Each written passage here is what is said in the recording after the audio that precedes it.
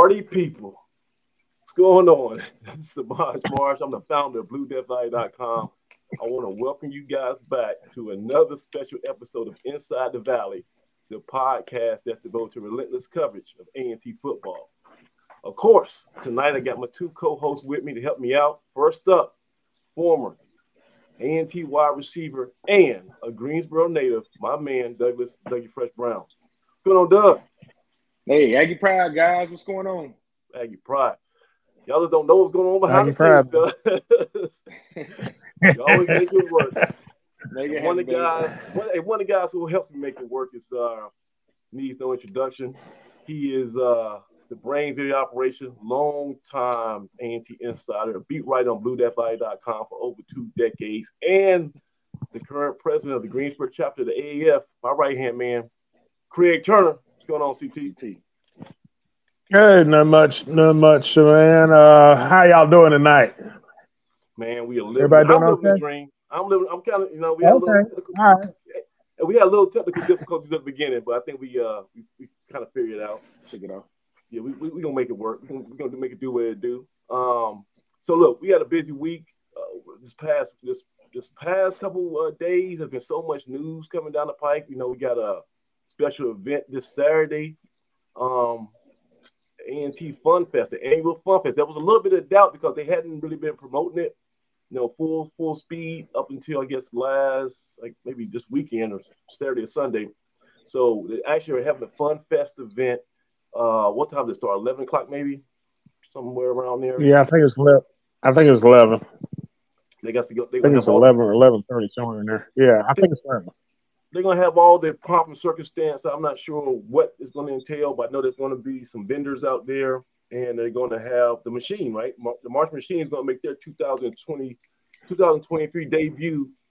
They're going to, I think someone said they got a few more instruments this year. They're going to have a bigger band than what we were accustomed to. So that might be a new look for the March Machine.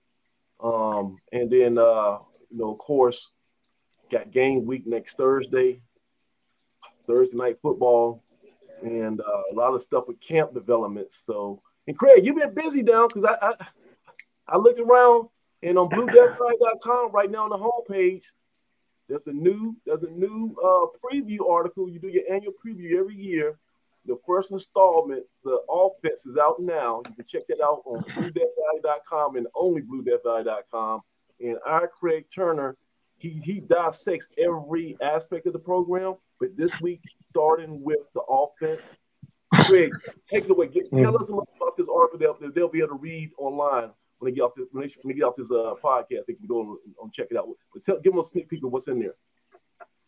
Well, biggest thing is that we pinpoint personnel. We talk about personnel different at every position. Guys that through camp, through spring ball and through fall camp have kind of stood out, and guys, and basically what you can look for as far as your week-to-week contributors. Not to say this, it's definitive because you can never know who's going to pop up and become a superstar literally overnight.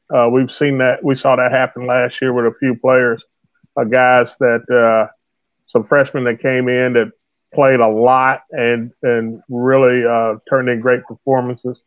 So we did the offense, and it gives a I try to give as honest an assessment based on what we've seen so far, without trying to draw conclusions. And so this week we did the offense, and this coming weekend we'll put up the defense and special teams. Right. And Doug, we might. I will say, yeah. Go ahead. I will say this. If you have not bought an A&T program recently, you better buy one this year, because the roster is new, a lot new, and a lot of numbers have changed. So go ahead and fork down to $5 so you can keep up with what's going on. It's almost mandatory, and yeah, they've been doing scrimmages every Saturday at camp. I'm assuming they're going to probably do some type of scrimmage this Saturday, some type of, light one. Light one. But usually for Fun Fest, after the scrimmage is when the guys just put on their jersey and they kind of walk around and intermingle with the crowd. I think they might do signing posters or whatever. So you'll see all these new numbers and faces, and it's going to be interesting, man, to see how everything meshes. But Doug, I think we might be time for our first Jamaican air horn of the year. We might be at a point we can make a major announcement here. Okay. That's it. Now listen, this is still unofficial, but I think the elephant in the room needs to be stated, and that as far as Craig talk about the offense and different position breakdowns, I feel pretty comfortable to go ahead and say to all the fans who've been asking and inquiring about who's going to be on the center, I feel pretty comfortable that right now, and A&T, they it's the worst kept secret because they've been promoting this on social media for all week. Number 5, the people's champion, Eli Brickhandler. He's my bet. I'm not going to speak for this coaching staff, but I'll let them make their own announcement. But if I was a betting man, I put all my money down on number 5, being the first guy out there next Thursday night. They've already kind of done some social media campaign stuff, and he's all dancing with the other key cogs, Prunty and Charlie Dixon. So I think I think the cat's out the bag. You will find out officially, Doug. This coming Monday, we have our first coaches press conference of the year. It's going to be noon in the ballroom and in the student union, and they always, for those press conferences, they always have game notes, right? So they have to provide information to the opposing the broadcast teams and the opposing SID. So they have to kind of put out a depth chart, and that's usually when they you'll find out the first 2 deep depth chart for the season. And I'm pretty sure Brickhandler will be number 1. From what I've been hearing, Jaeger would be number 2. If unless things change, and that's always a possibility, right? But Doug, how do you feel that that Brickhandler, after a hard-fought competition, he might be the guy? What's your thoughts on that? Well, first off, congratulations to all those guys for a successful camp, right? You get through camp healthy, get back to taking classes, the rest of the students are on campus, so that's always a big deal, a little sigh of relief there. And it kind of recharges your batteries, right? Because camp is such a long, tough grind. And for our quarterbacks in particular, a lot of those guys were banged up at the end of the season. Brickhandler, and Jaeger had a tough year with some of the injuries. So I'm happy for all those guys. On one of our previous shows, I stated that I felt confident as all those guys being leaders within that room, and that was that position group that we were excited about that battle. So whoever coach deems the starter or the first guy to take the snaps and who he rolls out there, I'm happy for those guys, or that particular guy. And, those guys behind them know you got to stay ready, because we saw last year, anytime anybody's number can be called at any time. But excited for those guys, man. Those guys work hard, and they're all great kids, man. Great young men. I got to stop calling them kids. They're young men at this point. They've had a year of college under their belt. So I'm excited for them and excited for what's to come in the next couple of weeks. And I'm glad you mentioned that about, anything could change, because we need to get our guy, number 1, Jalen Fowler, back on the show, because he has a unique perspective. Let's be honest, he was left for dead last year. He had COVID right in the middle of fall camp, so he didn't win out on the on the battle. Zach Jaeger started the Central game, and then Zach Jaeger started the next game against North Dakota State.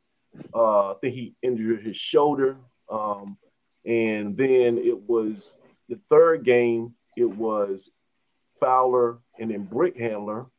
And Brickhandler, he showed a lot, and Fowler had some nice throws too. But that 4th game of the season is when everything changed.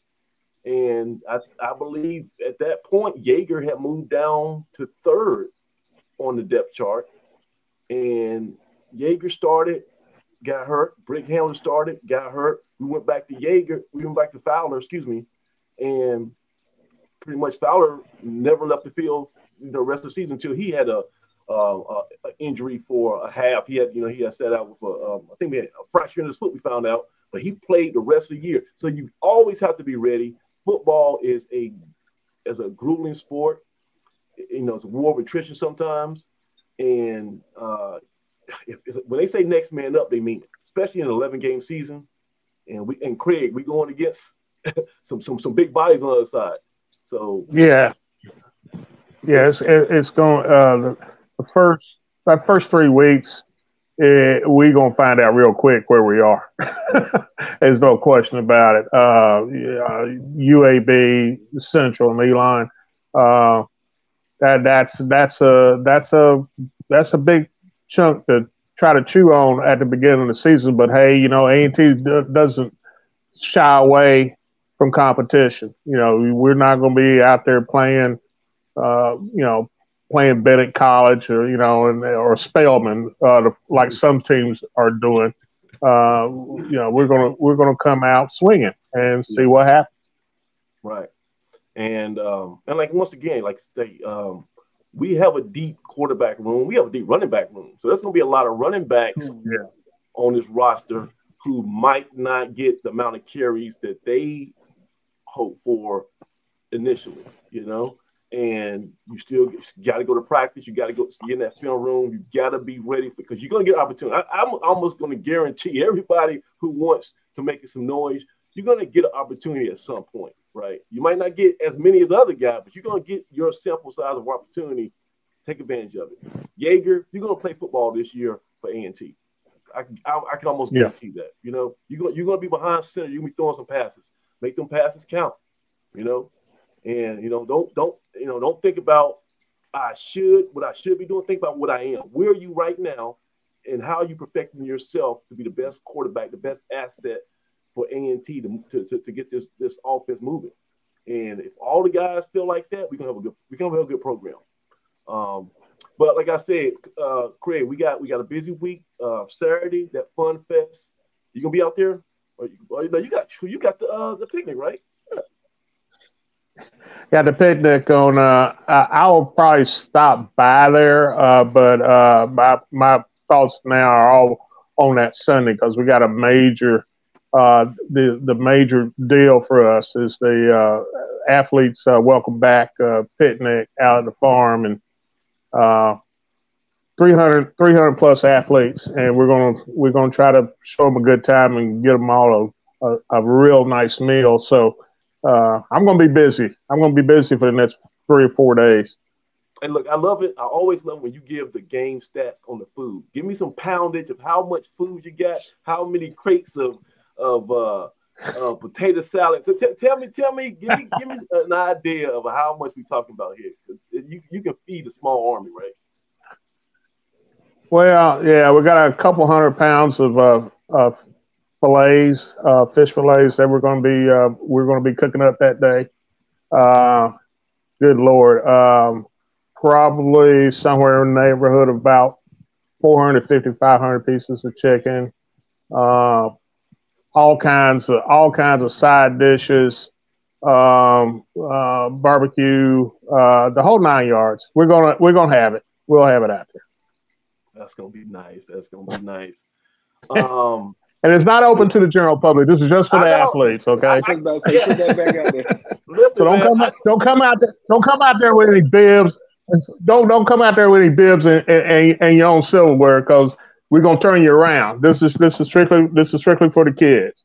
It's something we do. It's been tradition for us now, going on 20, 25 years. So probably longer than that. They were doing it when I first joined the Aggie Club. So this is not open to the general public. This is for the kids and the coaches. That's it. Yep. And Doug, you we had our special guest last week, Maceo Bolin. And he was talking about that Hall of Fame golf tournament. And I want to commend all the viewers, all the people on BlueDeathValley.com, because he said once he got off hit that interview, the ticket sales and the sponsorships, the spike, they just went through the roof. So you guys responded, and it's going to be the Hall of Fame golf tournament on September the 8th at Oak Hollow Golf Course in High Point, North Carolina. And it's for a great cause. It's for that Hall of Fame foundation. They're going to be giving money for scholarships and just to improve the athletic experience for all the guys, all the student athletes at A&T. And there's a link. I'll put the link back in the description, but there's a link on the site. You go to the homepage, you'll see an actual banner for it at bluedeathvalley.com. And it's only $100, and you can have a sponsorship, a whole name, whatever, for your person, yourself, your business, or a loved one, somebody passed away or something like that. You want to honor them, $100.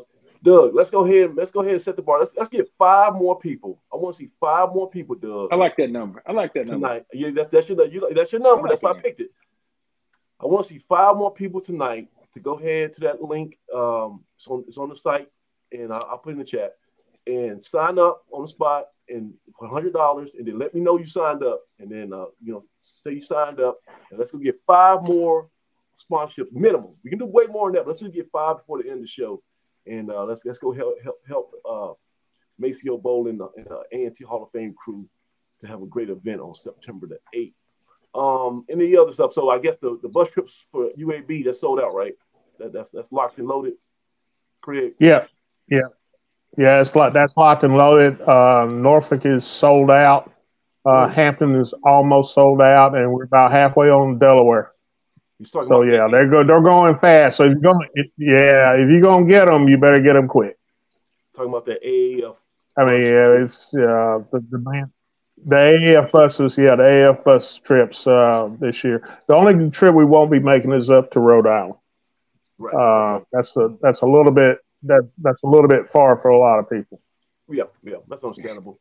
But man, so Doug, does it feel like almost game week? Does it feel like next Thursday this is real? I'm telling you, man, that Thursday night's throwing me off. I keep checking my calendar, like, hey, this can't be right. I'm like marking off the days, and I'm like, what's here, man? I had to call the folks and like, listen, we gotta start getting ready. Tailgate's a couple weeks away, so listen, it's time to go. But no, we're getting ready, man. You talk about Saturday.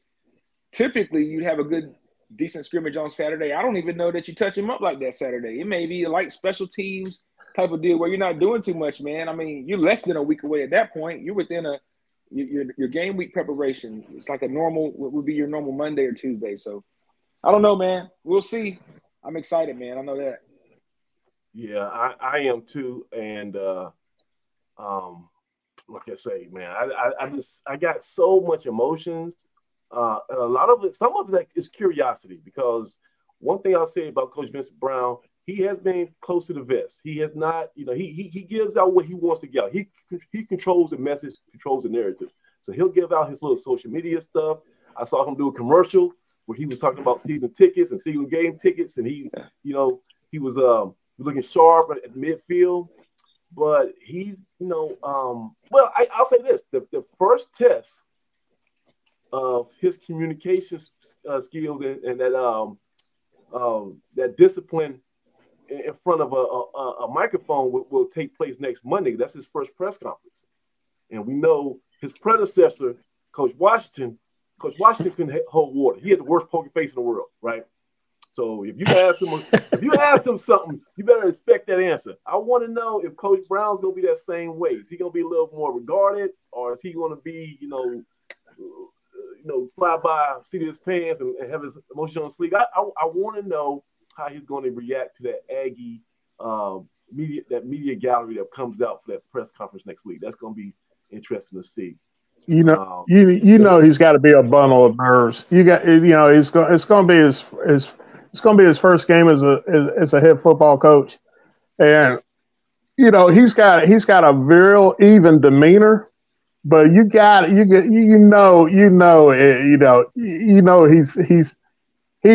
some nervous energy. He's going to need to work off leading up to next Thursday night. So right. I don't envy him on that part. Well, first of all, he needs to know we're a bunch of goofballs, so he don't need to be nervous for us, because we gonna how we got.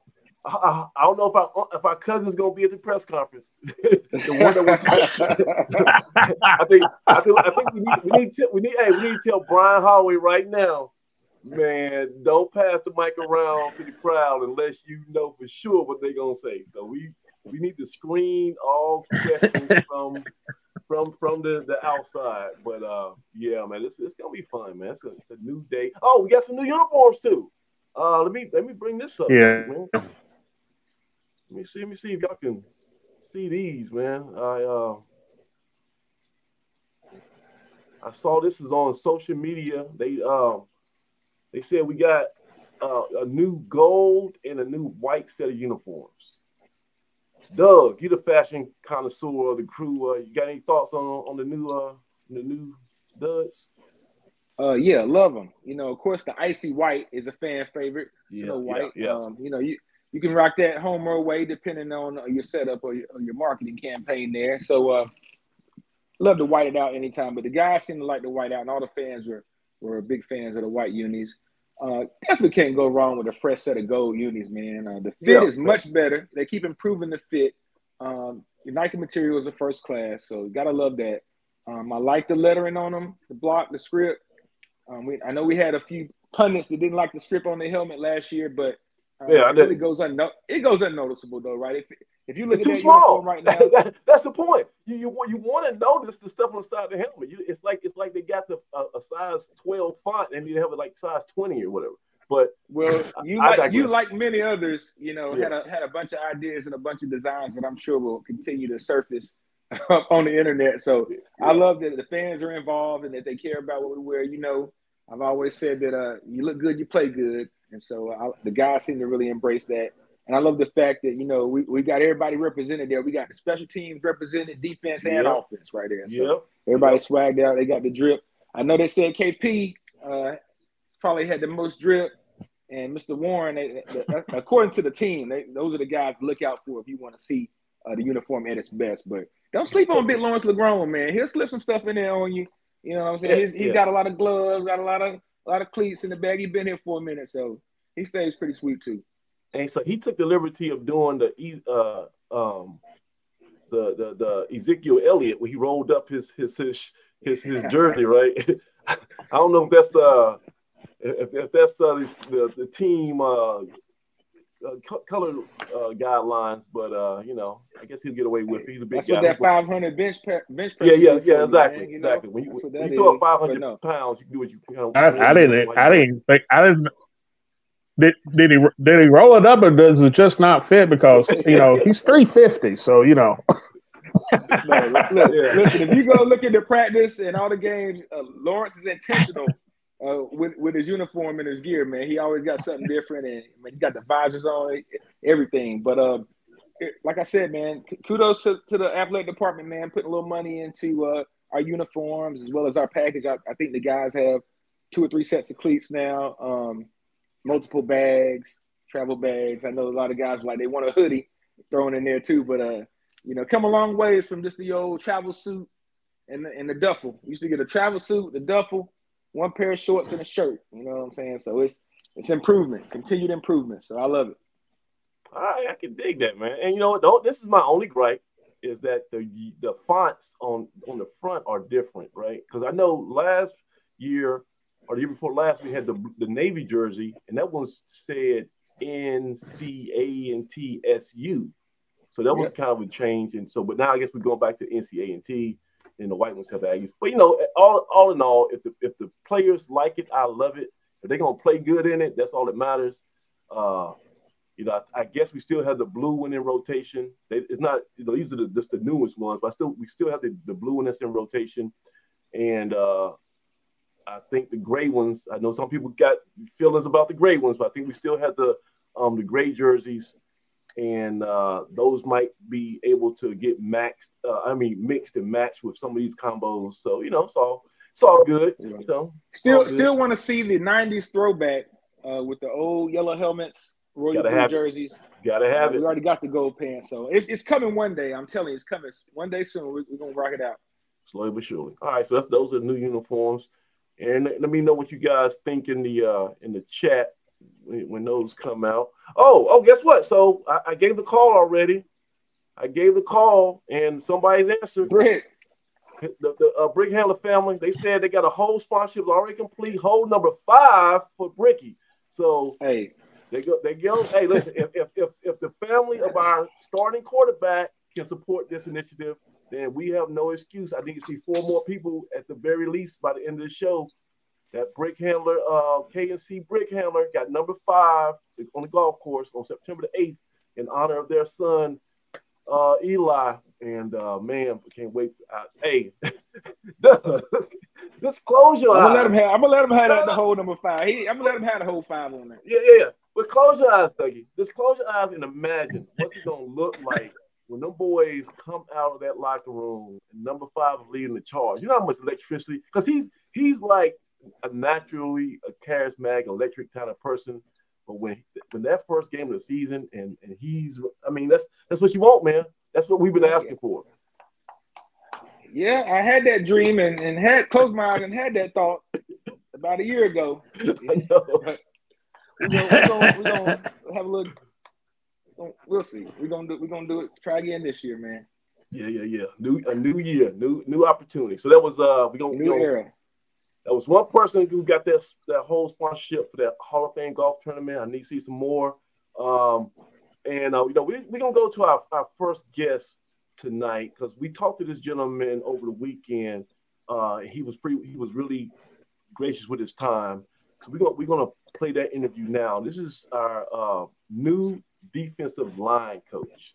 Kenard Lang. We caught up with him. He has some interesting things to say about the Blue Death defense. Craig, if you broke down the offense, but he broke down the defense. So let me go and bring this guy up, and y'all tell me if y'all enjoy this. Coach Lang, what's going on? Good evening. How y'all doing this evening? Man, I'm good, Coach. Living a dream. Hey, Craig, we were just talking before the show about how enthusiastic we were about this defensive line because, from the little bit we've been able to observe at practice and some of the scrimmages, these boys, got some bad intentions and they flying around. So Coach Lang, first of all, just give me your vision for what this defensive line is going to look like in 2023. You know what? I'm going to say, I guess the vision for them, I'll probably say it would be as much as their expectations, and they expect a lot.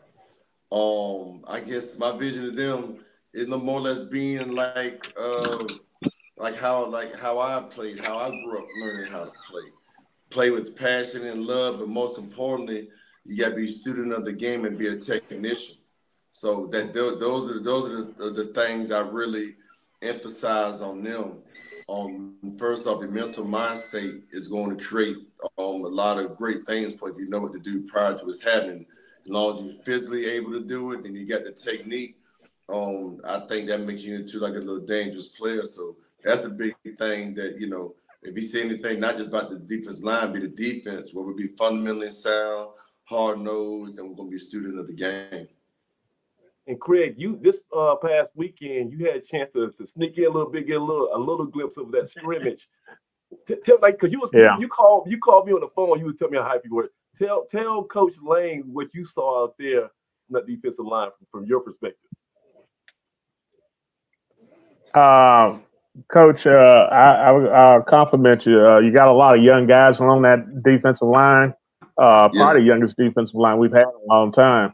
But those young kids are really putting out effort. I saw some really good things of some of your kids up front. Can you give us some names that Aggie fans might want to keep a lookout on?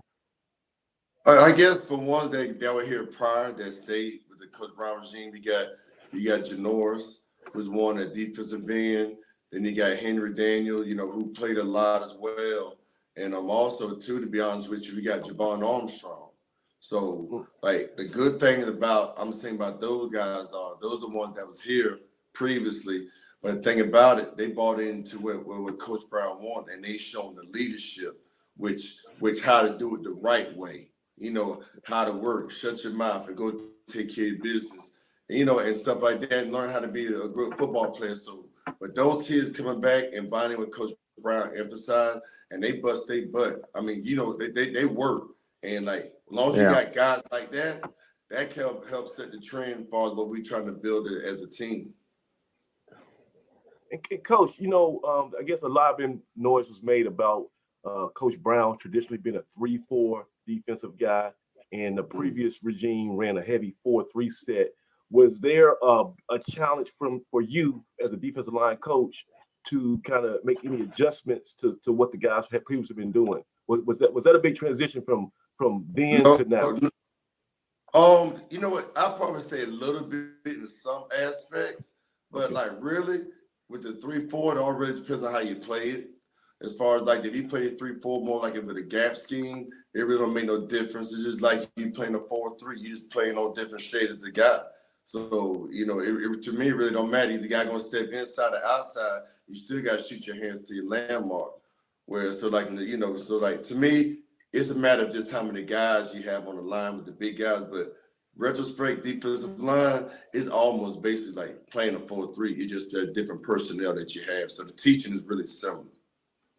Hey, well, Coach, I tell you what, these guys can tell you, I love a guy and a coach that's been there and done that. And if anybody's been there and done that, you can say you've been there and done that, man. And to hear you speak about, hear you talk football talk and speak that terminology about what the 3-4 looks like. I know, I believe in your playing career, you had a chance to transition from a hand in the dirt defensive lineman, defensive end style to, I think you were standing up a little bit with the Cleveland Browns when you were under Coach Romeo Crennel. So, I mean, you literally worked that transition and went from one team to another and had to try to transition to a new position. So what are some of the things from a coach's standpoint is different trying to teach that change versus being a player and living that change? You know what? I'll probably say the biggest, really the biggest difference. I'll probably say knowing that I played it, and when they look at me, they can honestly believe everything I say. And most importantly, I'll be honest with them. If I know some stuff is unrealistic, I tell them, I say, you know what, I've been there before. Okay? You know what I mean? And also sometimes, you had that one situation might be kind of like tough. I was like, you're not going to get much of the glory. I'll be like, hey, listen, these one of these times you got to fall on the blade for the team.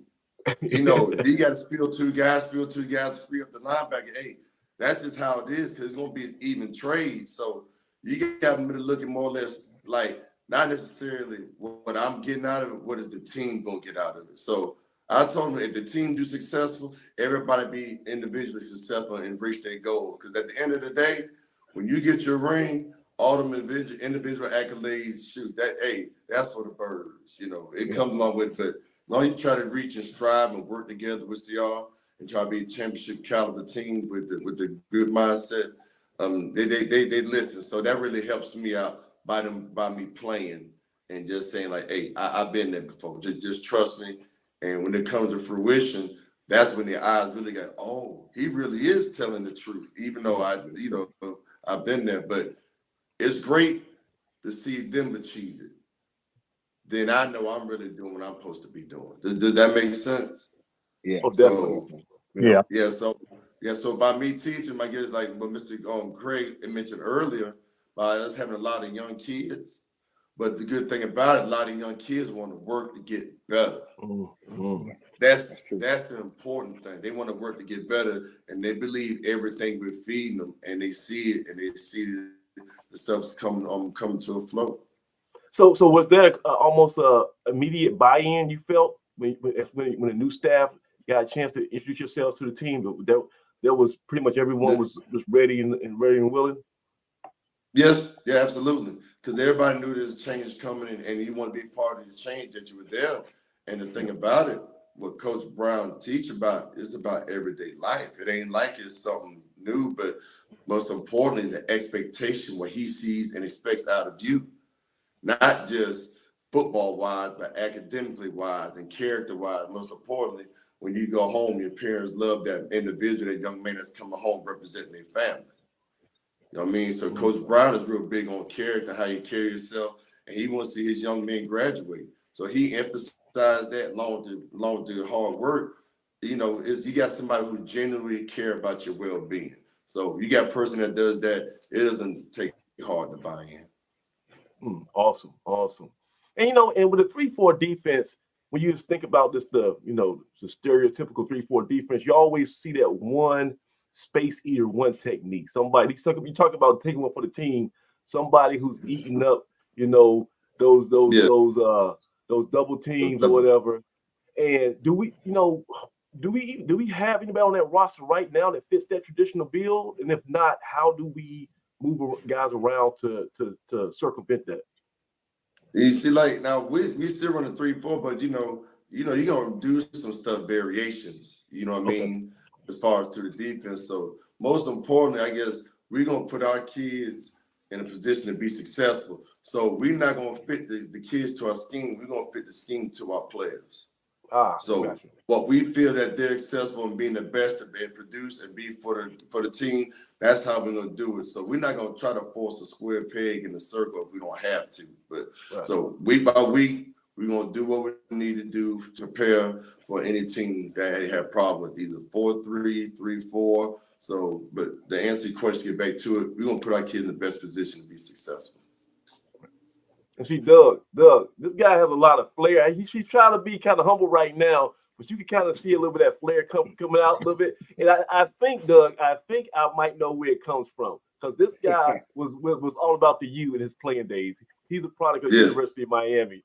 So Doug, I know you know about the U. You know about Craig. You know about the U in the 80s, in the 90s. Yeah, man. So Coach Lang, talk a little bit about that coming up under Butch Davis and that legendary Hurricanes team. I think 1 year it was like almost everybody on every senior got drafted 1 year. It was crazy how much talent y'all had. What was it like playing at the U? And is that type of culture, you know, can you bring some of that here to Greensboro? Because y'all were nasty on defense, man. You know what? I guess because Dennis Erickson recruited me out of high school, and I was very fortunate. In high school, I only lost 3 games my whole high school career. And, you know, we won state my junior year. So when I went to go visit the University of Miami, it was like the same mindset, the same feeling, the same people. So, you know what I mean? Like you know, they didn't lose no game in expectation. Now, I'd probably say the biggest thing University of Miami taught me was the expectation level. Not just out of you, but out of everybody. And you know, if you can't hone in, you can't get where you fit in, you have to get out. Because it was just how it was. And there was no, you had to have thick skin. If you can't take constructive criticism, you're not gonna last. You know what I mean? And I'll probably say I was very fortunate when my first year playing, I played behind a guy named Darren Crine and Kevin Patrick. And Kevin Patrick is the D-line coach at South Florida now. So I remember we went out to Colorado to play them. That's when they had Cordell Stewart, Rashawn Salam, Charles Johnson, Ted Johnson. But they had a nice little stick.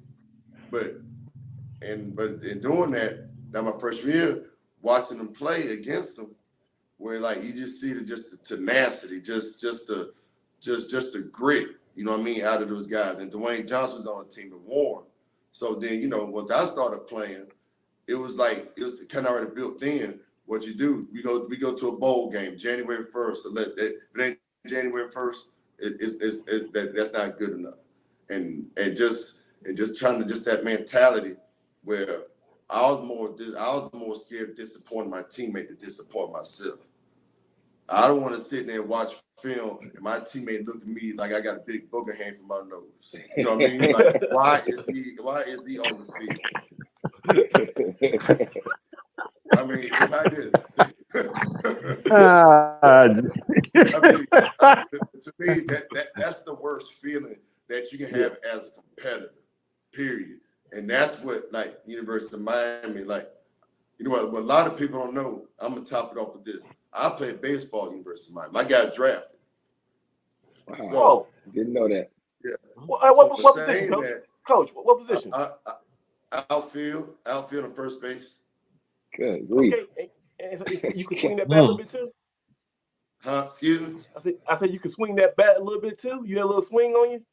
I put on those show now every once in a while. Okay. Oh man, that's impressive. But Right. but I guess the moral to the story as far as about the expectation, like University of Miami. Well, I was in the baseball locker room. The first day I went there, I got in my locker and I went to the bathroom. So I looked at the doorstop. You know what the door stopper for the bathroom was? It was the runner-up trophy for the national championship. Wow. That was the door stopper. That's a visual right there, man. That's a visual, and that sets the tone for everybody. That sets the tone for everybody. Exactly, and that's how like a lot of the mindset happens, which really is what you see and everybody push in that environment, that culture, or what you wanted to be and how to win. So like that kind of got put in me since then, and I just like to just roll with it. And what was it like playing alongside Dwayne Johnson, aka The Rock? What was he like in college? Oh, like how he is on TV. He was a fool. He was funny, real funny. But it's crazy that you say that, because that year, out of that same defensive line, we had like the #1 defense in the nation in total yards, third down, and like red zone points. Warren Sapp played beside me. We both from the same hometown in Orlando. He from Apopka. He drafted and went first round.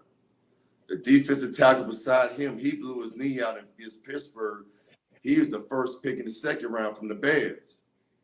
Then the defensive end on the other side, he went right behind me, first round pick to the Tennessee Titans. So that was like our defensive line. Then my recruiting class, we had like 5 first round picks. Yatil Green, Ray Lewis, Dwayne Starks. Oh goodness. There's a couple other people, but it don't sound real, Craig. You don't sound real, do it? It sounds I can't imagine. That's crazy. I can't imagine all those that. guys in one locker room, in one football facility. That don't make sense, man. Yeah. Yeah, but the great thing about it though, everybody got treated the same. There was no big chief. Everybody was Indian. So like for me getting cussed out, to the next person, Ray Lewis or Warren Sapp or Rohan Marley, or you know what I'm saying, or Kenard Lang. What I'm saying is everybody was treated as equal. Nobody was better than the next guy. But the good thing about it though, it was the encouragement. Like, you might mess up on a play. Hey, you messed up. You might come back. Hey man, you know what? This next play you owe me, so make up for it. It was that kind of family feel we had that we really took heed to each other. That was like all we had, because we really got to believe each other and really just want to be champions.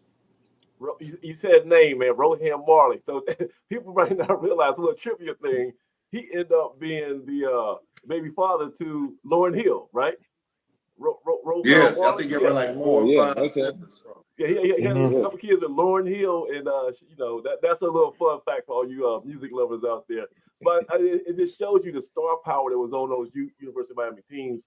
And I'm assuming y'all gonna try to have that thing in Greensboro eventually, because you out here on the recruiting trail. Talk a little bit about some of the attributes and some of the guys you're trying to recruit to bring into that next level, that Blue Def defense. You guys got your own way of doing things, but what type of guys do y'all identify to play at defensive line at A&T now? You know what? I guess since we run like most of the time, like just like normal kids, like big athletic kids who, I guess, it fits the position that you're looking for. You're looking for a 3-4 tackle, or looking for a defensive tackle where, like in our scheme, like our 3-4 tackle, really like a 4-3 tackle. Y'all really where you place them. So it's really almost the same thing. And most importantly, I guess like the kind of caliber ends where we're very fortunate. We just got to commit on we just got a kid that committed to us, and we look for him to do big things for us. So he's a nice size kid, but going from there, we try to get kids that fit the scheme that we're trying to do, so best available. But most importantly, I'll probably say knowing experience that Coach Brown has, and the stuff that he knows being an All-Pro, defensive player. Then my mindset of me playing football for a while. And the good thing that really helps though is the tradition, the rich tradition of A&T. Okay, so that really helps out a lot. Yes. So I mean, I don't know if I'm gonna say it, but like me, I'm from Florida, original Orlando, and everybody in my house Rattlers. Okay, so you can't. Oh, come on now! Come on now! Come on! Hey, technical difficulties now. He can't help it. Ah, jeez. I mean, because the reason why I brought that up, because growing up, you know, I went to all the games, but the main game was 2 games: South Carolina State and A&T. Those were the 2 games. Right. Those were FAMU 2 toughest games ever, besides the Classic. A&T and South Carolina State was always the tough 2 teams. So I remember A&T back when I was growing up.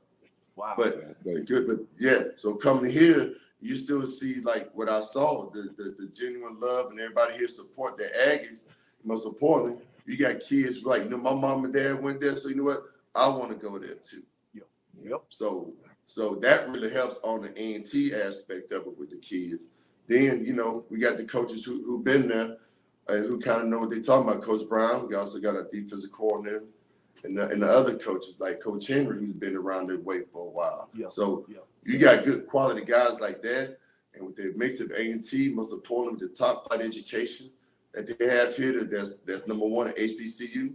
So that all those good qualities and stuff right there, it helps out a lot with bringing in the kind of players we want here. Hey, Craig, I think that Coach Brown, you know what he's talking about when he's put together his staff, right? Because I think we got to hear Coach Lang. You got a great. It's a tremendous staff, and I'm you know, the more Coach Lang keeps talking, the more I want to come out of retirement.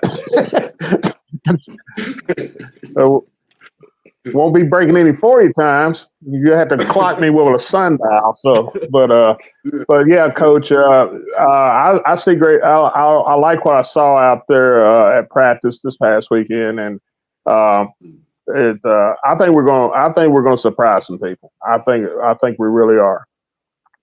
Yes, you know what I did too, and like, you know, the expectation that we have on ourselves. So you really compete against yourself, not making the silly mistakes, not doing the things to get self-inflicted wounds. Because we know that's the real big part of the game. You take the self-inflicted wounds out, you increase your chances winning by 80-some%, 80-85%. So in doing that, you always gonna have yourself in the game. So, and I just want my kids, you know, I told them, y'all just play hard. I said, at the end of the day, it doesn't matter what the people writing the paper think about you. It's that guy that walk across the field and shake your hand and say, hey, man, you kick my butt. You do that, hey, you know you putting in work. And I told him that's all you need to worry about. Everything else will come later. Hey, Doug, so you're a former A&T player. If your position coach was not only, you know, a product of a storied program like University of Miami, but also had a 10-year career in the NFL with stops in like Washington, Cleveland, and Denver, that's going to make you have a little more belief in what he's teaching, right? That's some credibility. Absolutely, man. Absolutely. First of all, like you said, you're going to pick coach's brain all the time, man, and you want to be in his hip pocket, and you just want all that knowledge and that experience to pour out, and so you can absorb some of it up. But what I like most about coach is that he's approachable, you know, he's friendly, he's accessible. And so when you got a coach like that, you know, your kids aren't scared of you. They're not afraid to make a mistake or afraid how coach is going to respond to it. Now, again, like you said, they don't want to let coach down, but it's nice to be able to draw that line and say, this is coach, but I also can count on coach as a friend, as a mentor, and someone I can count on, because everybody not from down the street like me, right? I'm from Greensboro. You know, I knew all the coaching staff when I got here, but there's some guys, and we talk about Janoris, you know, he's from Florida. So, you know, we always follow the kids when they get here, and we try to provide a support system and just know that there's some guys here they can count on. But there's nothing more important than being able to count on your coach. And that's what I've noticed just in your little time that you've been here, the short stint you've been here, man. The guys have seemed to really respond to you, heard nothing but good things about you. And, you know, most of them are probably too young to remember your playing career, but you make sure they turn on that tape or check out some of those clips so they can see how talented you are and how athletic you were, man. That's one of those things I don't think you know, you lose some of that athleticism, and you can't always show kids that, but man, you got videos and pictures you can still pull up. I think there's a picture floating around of you jumping over somebody pursuing the ball or with the ball in your hand, man. I was like, that's phenomenal, man. So to hear that you play baseball as well, I mean, those are all attributes that your players can look up to and say, man, coach knows what he's talking about. Again, he's been there, but man, he's also a hell of an athlete, and that alone will allow kids to just to follow your lead. So I'm happy about that you're here, man. We're excited about your coaching career and this being your first stop at A&T. But we're really excited about some of the things that we think you're going to experience this year as part of this staff.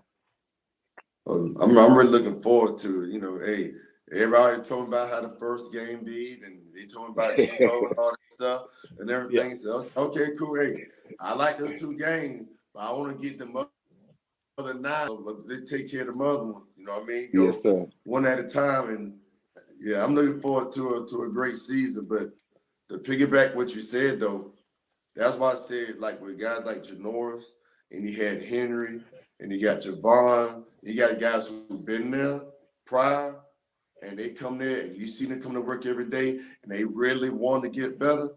That helped make my job so much easier, because I know those kids really want to work and they want to get better, and they really setting, I guess how they say, the benchmark on expectation that we want. And so, you know, you got the guys who play who do that. You got no choice but to follow lead. And that's a good thing about it. We got a whole bunch of good kids who really want to work and get better, you know, and want to be a better person. So that's the real positive thing that's happening. Yeah.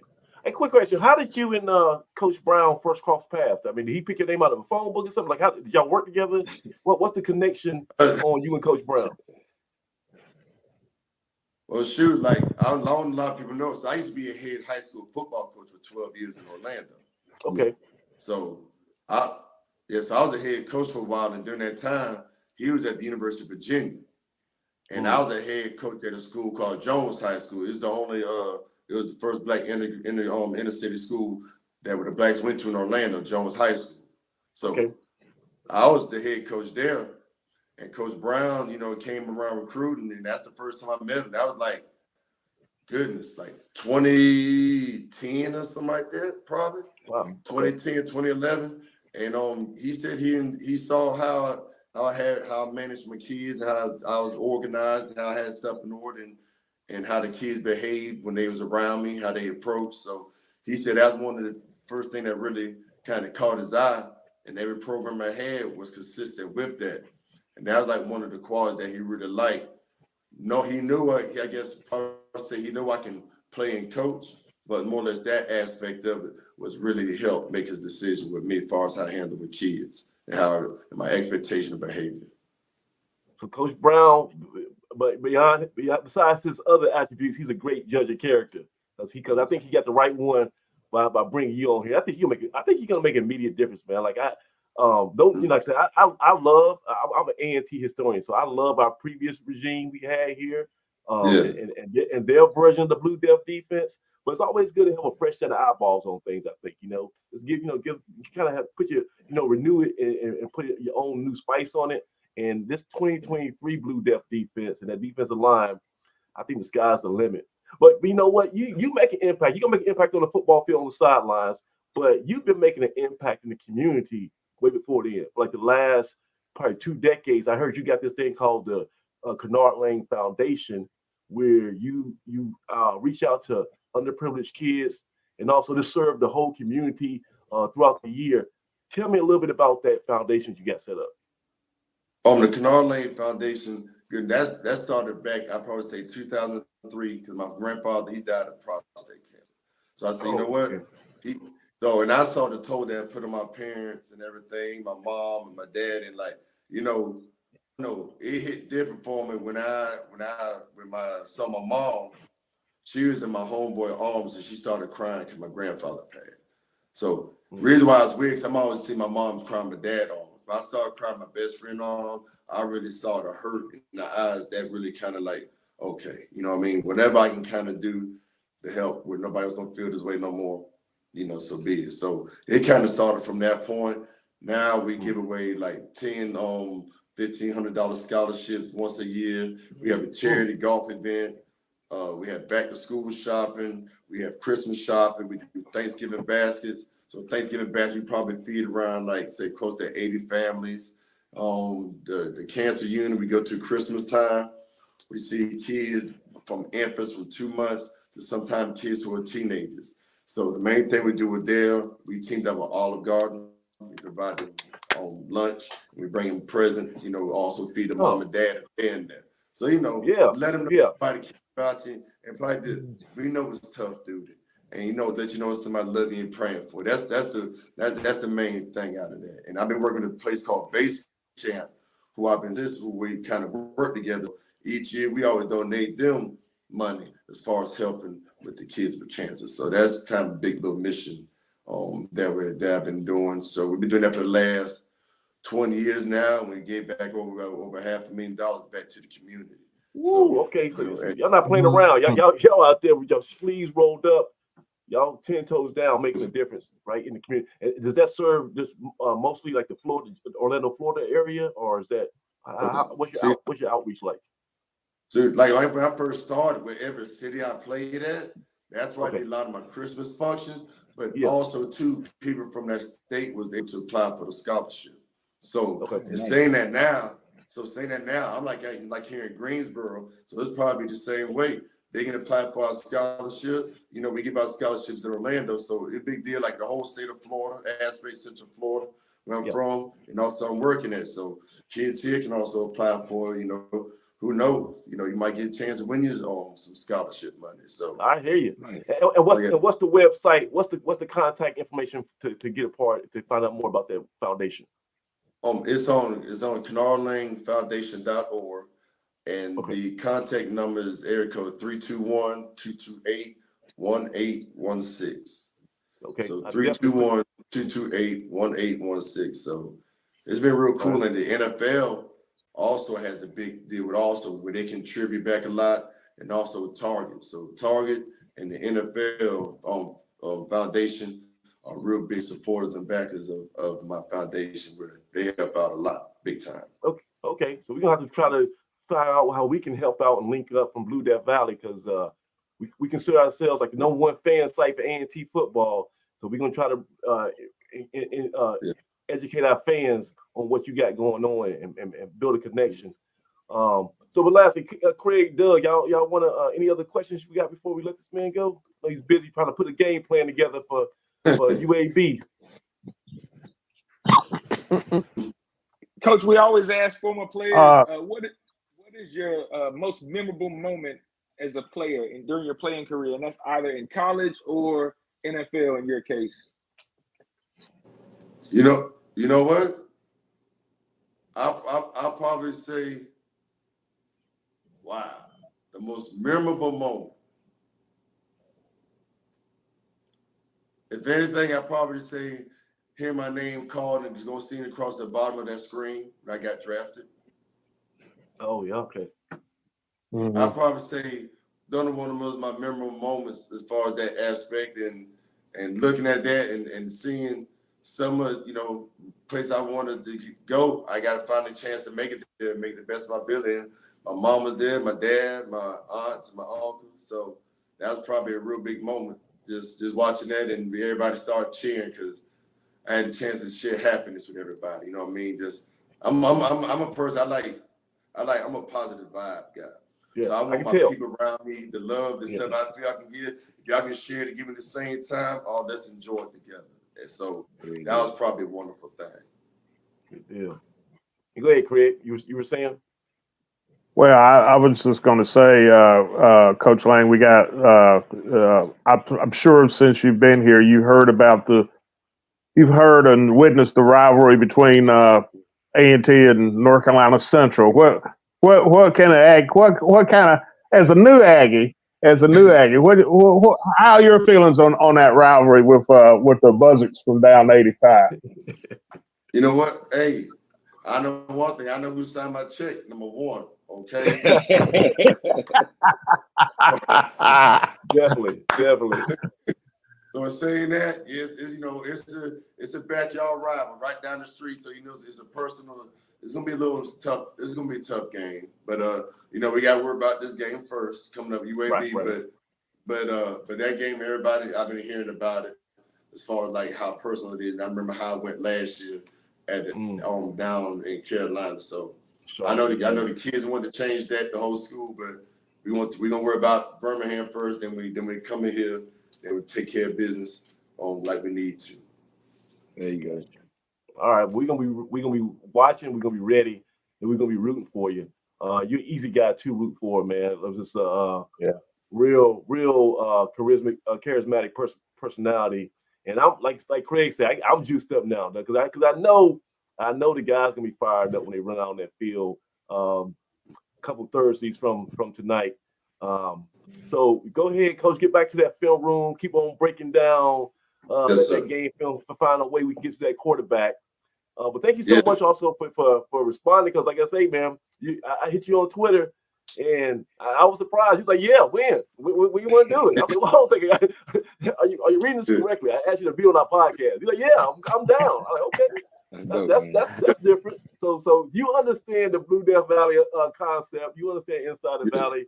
That already shows you're a smart guy because you pick it up. But obviously we really support you. And man, I tell you, let's go ahead and have a great season.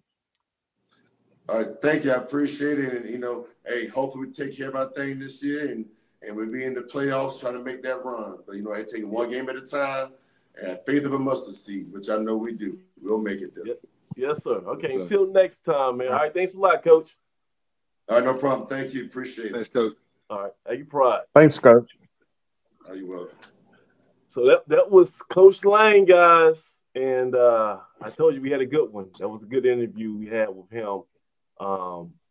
He's, man, like I said, I don't know how you can listen to him and not be motivated to run through a wall. That dude has so much electricity, so much charisma, and he has Craig.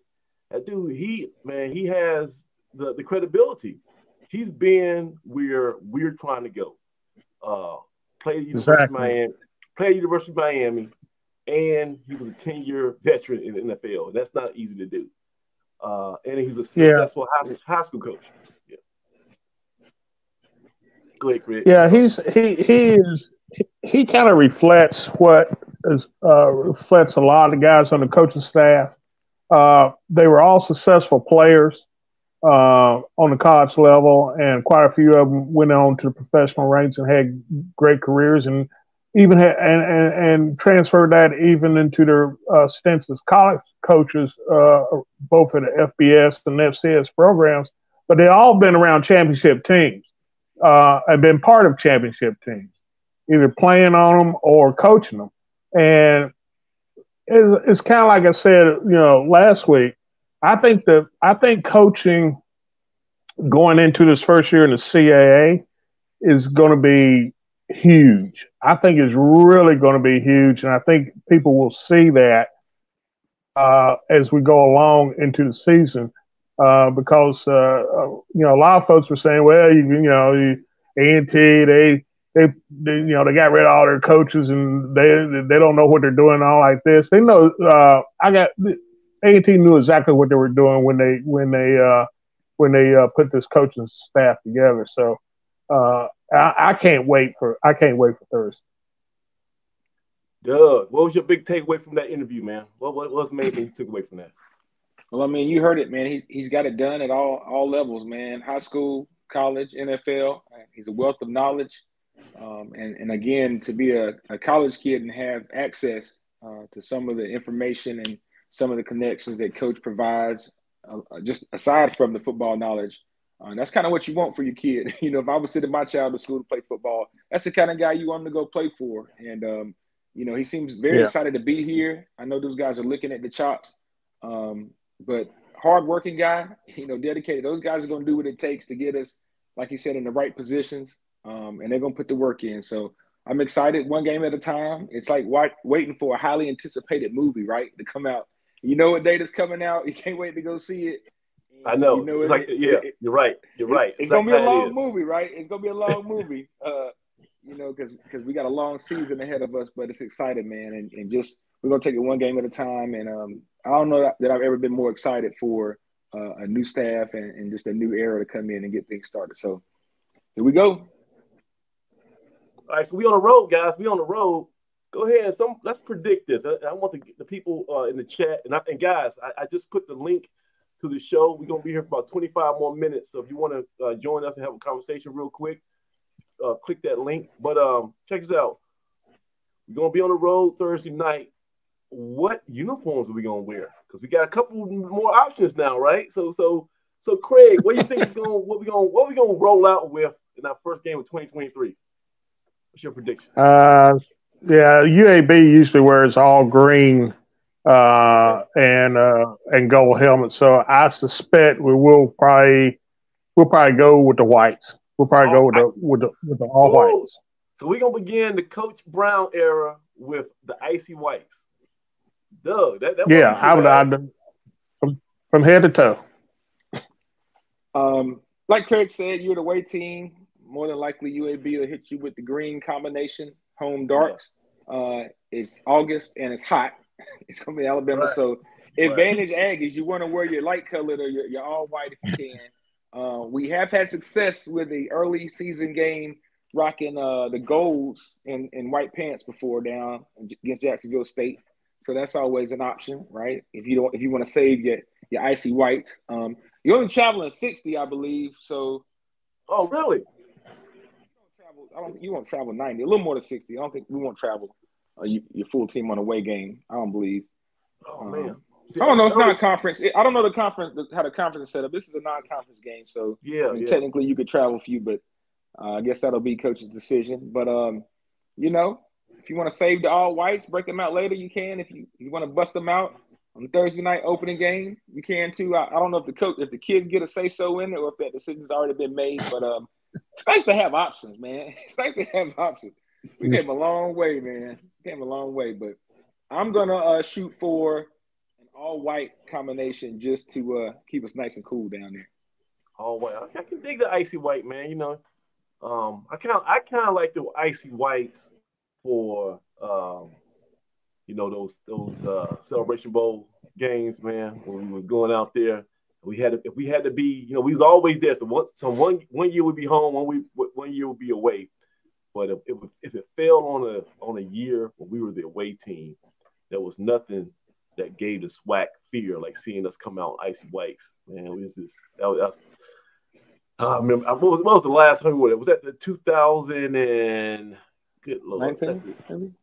Was that the 18? I think it was 18. 18. 18. That was Lamar's last year when we beat Alcorn second time. That was icy whites. But yeah, man, it's going down, guys. And I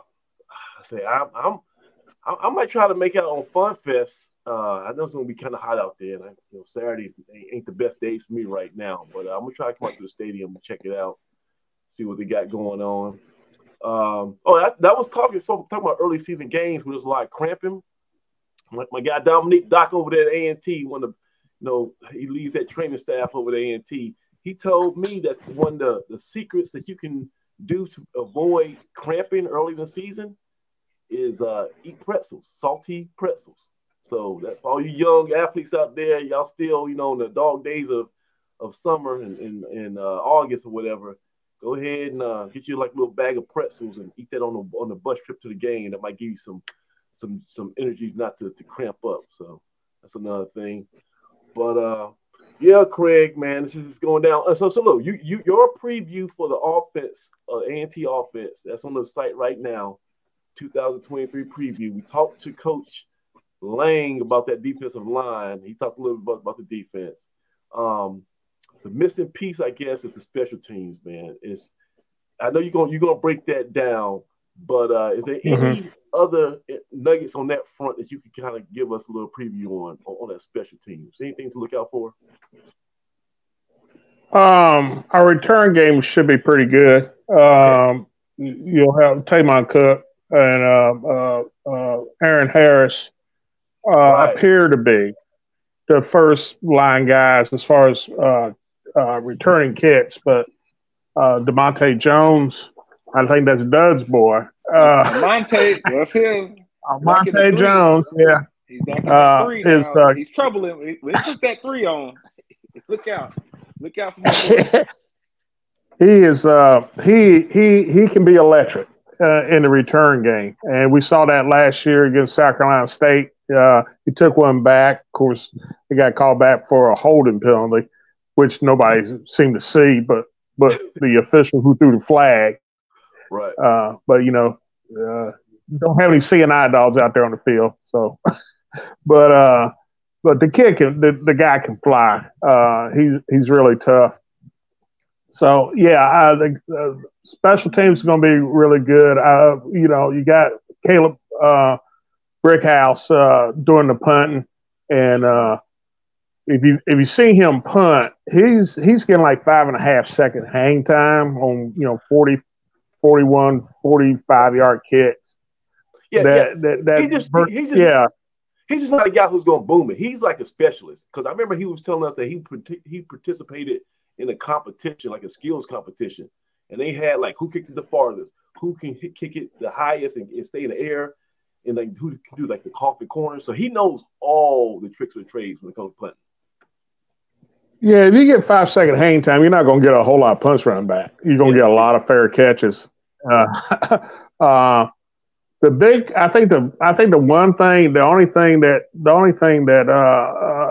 thing that that'll be different is Andrew Brown, Money Brown, is coming off that knee surgery, and so I don't think he'll start the season as our number one place kicker, but keep an eye on a guy by the name of Owen Daffer, transfer in here from East Carolina. Daffer back in 2021 was first team All AAC down there for ECU. He's knocked down some game winners. He had a big one. I think it was like 54, 55 yards to win it with no time against Navy. The guy could kick. And so, but we got, we'll have new holders. So, you're going to have to, hopefully we get that down. We're really good. We're really good with, Ruddy and Jackson. David Jackson. At the long snapper. So long snapping is not going to be an issue. So it's really going to come down to the holders. But we got some kids that can fill in the gap, and we pulled in another kicker, another young man came up here from Johnson C. Smith, will be a sophomore, good young kicker, and a kid from out of Maryland is really good potential coming in as a true freshman. But Daffer, I think is he and Andrew Brown. I would wish that Andrew's 100% healthy, because that would be a dog fight to see who would be that place kicker, because both of those guys, they got range and they got a lot of leg. So yeah, I think we're gonna be okay, gonna be good on that. So Daffer, you say he has a couple of game winners on his belt. That always makes a difference, because those kickers, man, they head cases. They gotta be confident. And so let's call it what it is, man.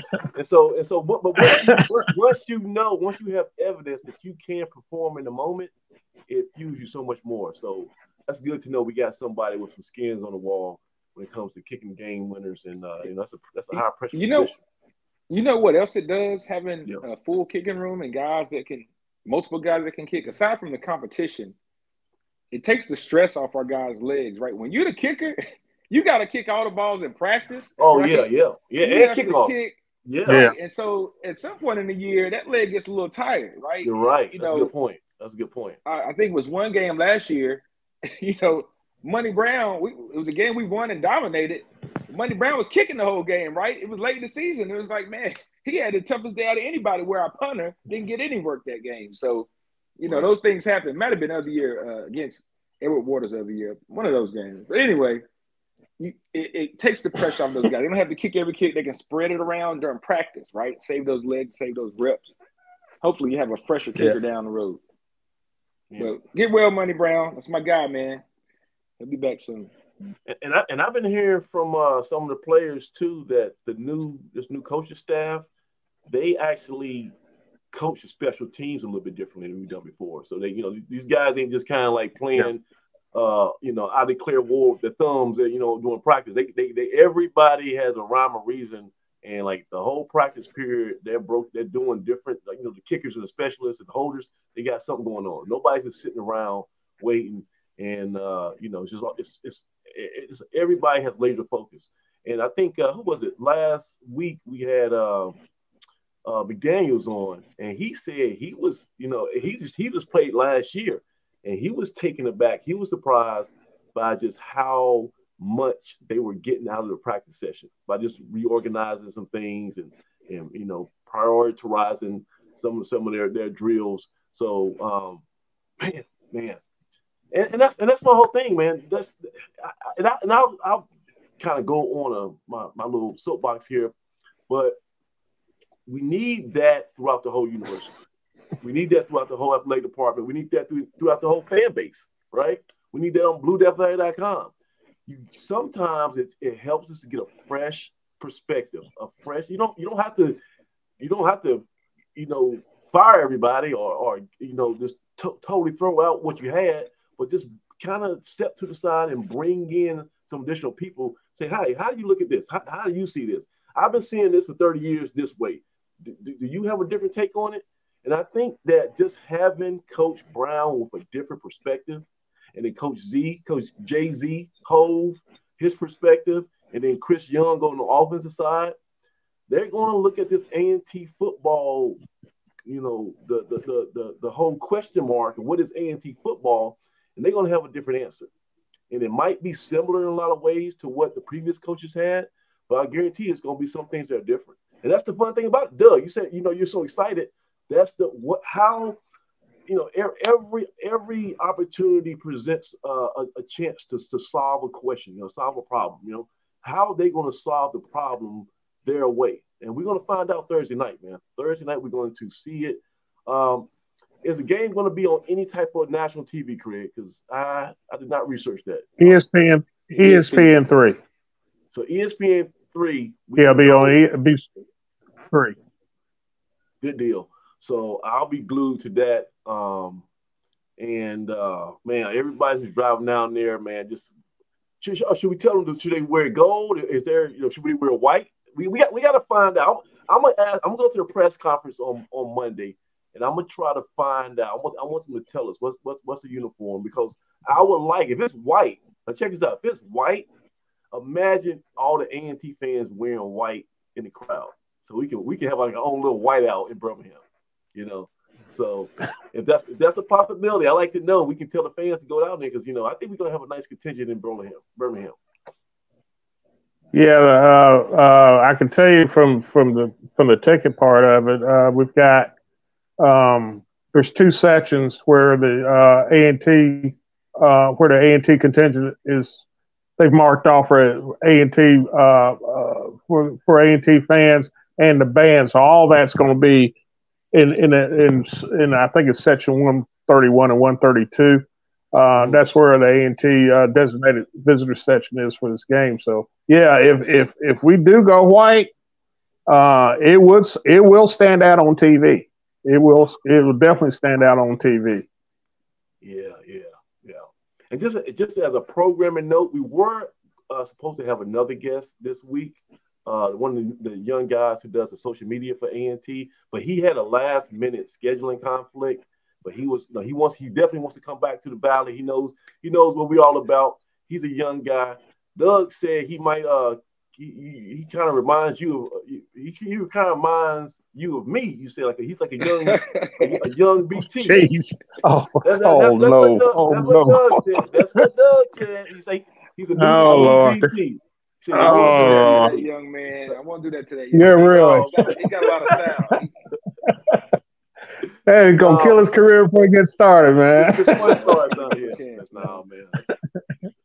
I'll tell you, I was 20 when we started this bad boy. So it was 1999. I forgot how old I was, but yeah, man. When we was on MEAC fans back in the day,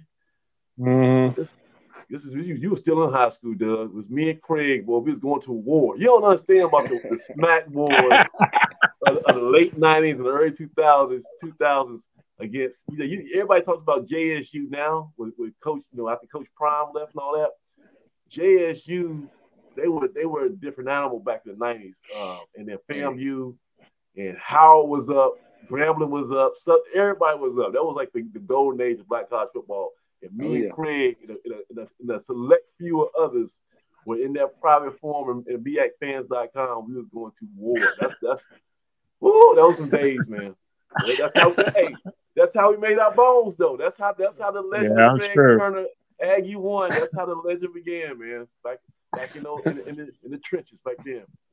But so we're gonna try to reschedule our other guests later on in the season. Coach Z, we got Coach Z. He gave me a firm commitment that when things kind of slowed down for him, right now he want to focus on finishing up fall camp. But when things kind of got a little slower pace, some point, maybe a bye week or something, he loves the platform we have. He wants to come on the show. We already had Coach Brown when he first announced that he was becoming the coach. So I'm sure we can get him back in. And we gotta get Craig. I want to find out about this Chris Young guy. You told me about him. I've been reading about him. Yeah. We're gonna see his philosophy. I think fans they're gonna like him. I'm gonna have to. They're gonna like him. I think AT fans gonna like him. I'm gonna have to find out. Get him on the show because I want to pick his brain. I know he has a lot of great ideas about A&T football and how to move the ball. But yeah, man. So let me see. Got some questions here in the audience. Anybody know what happened to Elijah Bowick? Saw him earlier, but now he's not on the roster. That's always a bad thing. When you're a week out from the first game of the season and your name was not on the football roster, we got some Houston, we got a problem. You heard anything about that, Craig? Anything we can announce or report on? Anything? No, I've got a suspicion, but I'm not gonna say anything about it. It is what it is. Guys, some guys for whatever reason, they're not on the roster for this. Not on the roster update, and I'll leave it as that. Okay. Well, I don't have no shame, and so I'll ask that question Monday at the press conference. So, DC, don't worry. If they give me the mic, that'll be one of the questions I ask.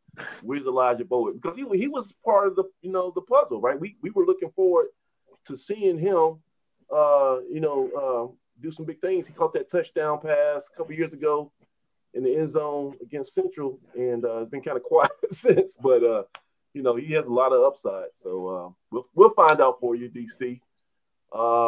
Another thing, I was reading these comments before we get off of here. I think we had somebody else who donated. Oh yeah, okay. Let's give Garvis Joyner. He had a whole sponsorship real quick. So that's two. We need three more guys. We got to jump on this. I want 5 by tonight, and that's another one. And like I say, it's so easy to do. Go to the link on BlueDeathValley.com. It's right up there on the homepage, and you'll see it. And it took me 2 minutes. Took Craig like 1:45. He's trying to one up me. And see if y'all can get your credit card out and put your numbers in less than a minute. I think that's the standard right now. 1:45. See if y'all can do the Blue Death Challenge and get that whole sponsorship for that Hall of Fame golf tournament on September the 8th at Oak Hollow Golf Course. Yeah, I think that's about it, guys. We think we touched on everything. Anything, Doug? You want the last word, man? You gonna take us out of here? Yeah, I'll take us out of here, man. I want to give a shout out to all the guys that came out to our football reunion. We had an all-inclusive reunion the other weekend. Yeah, how'd it go? It went well, man. I got a chance to see guys I hadn't seen in 20-plus years. It's always good anytime you can fellowship with the guys from the 70s and the 80s, man. They keep some stuff going. But weather was great. Again, the food was great, and the fellowship was even better. And it was good to see the guys and rub elbows with the guys. But just excited about the year, man. I think Aggie fans are going to be in store for a very fun year, very competitive year. I truly believe that we have a chance and are capable of winning any game on our schedule. And so that's always a good situation when you believe you can compete with everybody on the schedule. And but nobody knows for sure. So again, the unknown is what's so exciting about what we got coming up. But I'm confident in the team being in Coach Brown's hands. He's done a great job leading so far. Guys have a lot of glowing things to say about all the coaches and the coaching staff. So that's all great. But we all know the fun and games begin next week, right? The honeymoon period is officially over. Come the press conference when Samaj start firing questions and everybody else in there, especially if the Mad Hatter shows up and starts firing off. But no, all jokes aside, man, I think we're primed and ready. Preparation doesn't end when camp ends. I feel like you're still building your team up until this point. And I think that Fan Fest is even a part of that, right? Having all your students and your fans there. Then when the band comes marching down, as they say, the band comes marching in, that's kind of that first feeling of like a game feeling when you've got just that energy radiating throughout the stadium. So I heard there'll be some prizes up some folks' sleeve. It's going to be done a little different. There might be something that unexpected going on. So be sure you get there early. All the students come out. Weather should be great. Come with your pens. Your Sharpies ready to get some autographs. And it's a great day to make those guys feel special, right? I always try to get as many autographs and signatures as I can. And just let those guys feel what it feels like to be treated like a superstar, because they are superstars, right? Yeah. Superstars in the making, right? So okay, I can dig it. Oh, one more thing. All my prayer warriors, keep focused and send your energy to that Brick House family. I talked to some representatives from that family. They were so appreciative that everyone was, had them in their thoughts and prayers.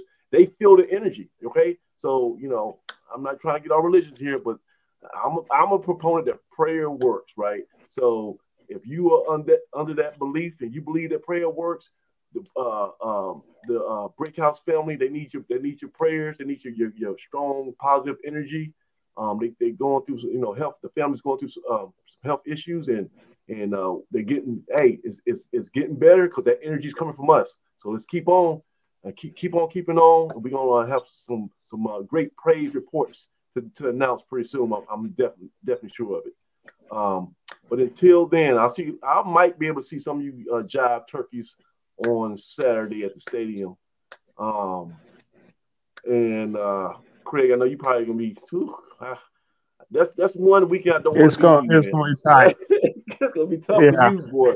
Yeah. Good Lord, all that stuff you got to. I mean, it's for a wonderful cause, and y'all do a great job every year.